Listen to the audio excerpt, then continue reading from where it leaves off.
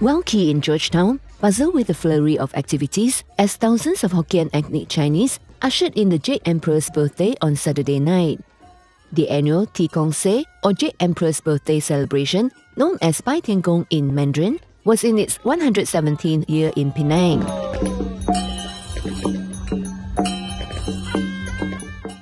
Alongside cultural and dance performances, the public was also dazzled by fireworks presented by clan communities throughout the night.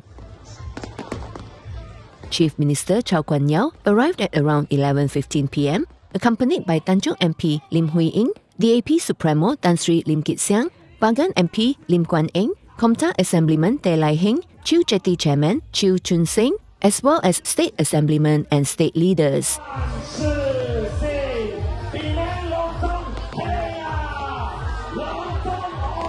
Chiu expressed the community's aspiration for this year's celebration to bring prosperity and peace to Penangites.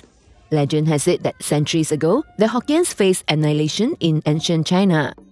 Seeking survival, they hid in sugarcane plantations on the 9th day of the Chinese New Year, each person clutching a sugarcane stalk and praying fervently as enemy troops scoured the area.